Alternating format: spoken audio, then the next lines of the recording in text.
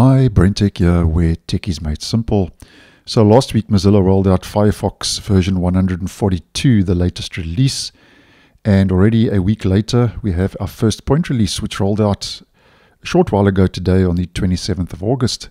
So to check, we head to our main menu, about Firefox, to check we have the update and latest version in build 142.0.1. Now we have 6 bug fixes. So obviously quite a lot's been happening under the hood since the release of version 142. And the first 2 are regarding dragging multiple tabs.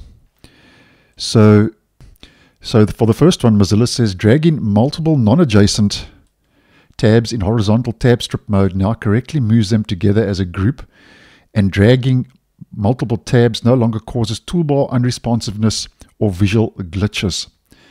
And then the third fix is they fixed an issue where the text cursor appeared in the wrong location. And then if you are using Firefox on Mac OS, there's a crash related to gamepad use that's been fixed. So that's quite important, a crash fix. And then for the sidebar and vertical tabs, Mozilla says it fixed an issue where the expand on hover feature in the sidebar would sometimes stop working. So that seems to be working fine. So that's been fixed.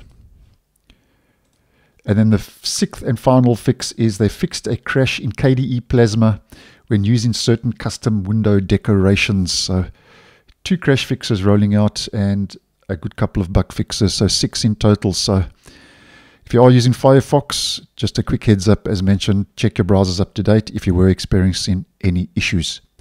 So thanks for watching, and I'll see you in the next one.